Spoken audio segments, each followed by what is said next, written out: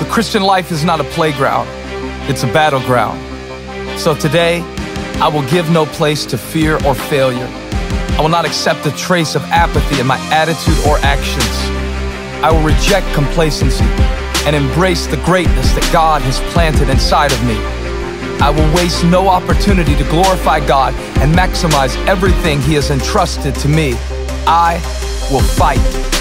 My battle is not against flesh and blood, but against a spiritual enemy who opposes me. So I will draw the battle lines and face my enemy with a bold determination. My enemy fights against me because he fears me. Every time I resist him, he must flee.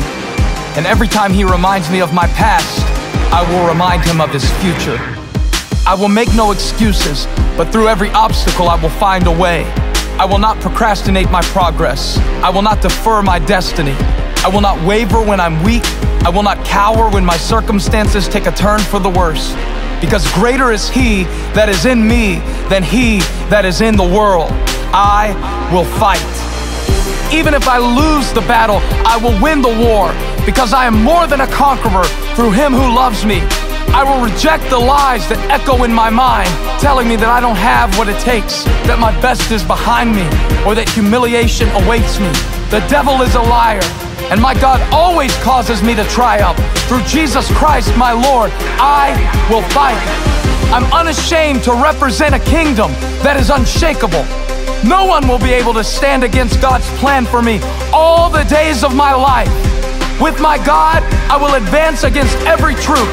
With His help, I will scale every wall. Though my enemies surround me, my God surrounds my enemies. Though they may come at me one way, they will flee 7 ways.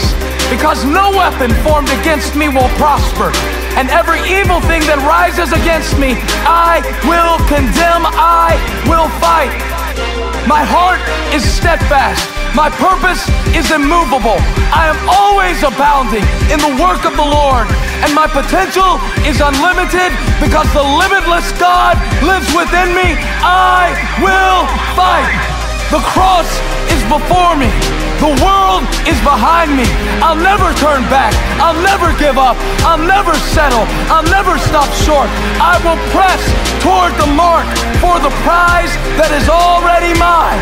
For I am persuaded that neither death, nor life, nor angels, nor principalities, nor powers, nor things present, nor things to come, neither height, nor depth, nor anything else in all creation shall be able to separate me from my God. And if my God is for me, who can be against me?